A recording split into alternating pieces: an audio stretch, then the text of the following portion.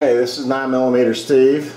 I'm coming to you briefly with a pretty cool little thing that, again, gadget, but it's decorative in nature.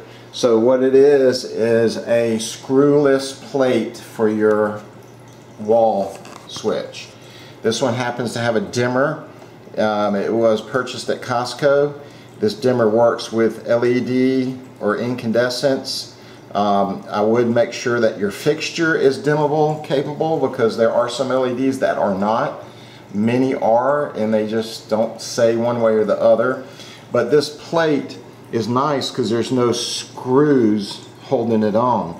And if you've ever experienced, if you're one of these detail-oriented OCD people, those screws are painted on the ends, and what happens is they become ugly and nasty because just from your hand hitting it, the paint will come off. And one of the nicest things is, if you're in a house you're remodeling or something, buy just the replacement screws, or the plates are cheap enough. You can buy the plates that come with the screws. They even have plates that are not breakable. You can twist them and mangle them, and they look nice, they clean off nicer. But this particular one, this particular brand, if you look, you can find these, or you can find the plates. And what they do is, underneath this, there are screws that hold the plate. And then if you look very carefully on the top, this pops on, it screws on. But it's very nice looking.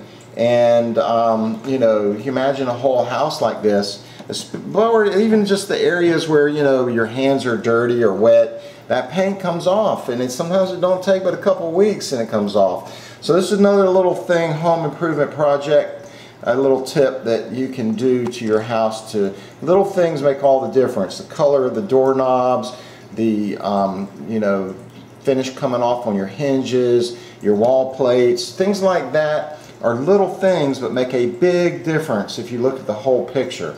So this is one of those little things that if you do the whole house or a whole room, make a big difference. They just look cleaner, neater, and nicer, as I'm sure you'll agree. Alright, so stay tuned. Please subscribe. Push the little click button in the bottom, that way or that way, whichever way.